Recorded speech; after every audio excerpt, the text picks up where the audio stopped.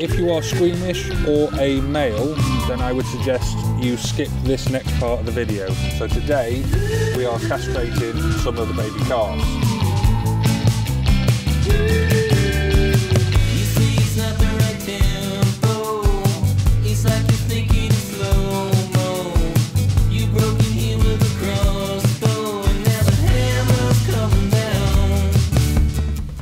Me and Mark, we've got very, very important jobs to go and do off the farm. So we've got to go move some cattle, we've got to nip into the auction just to double check everything's fine, pick up our salad back while we're there, and we've got lots more of other things to do around the farm.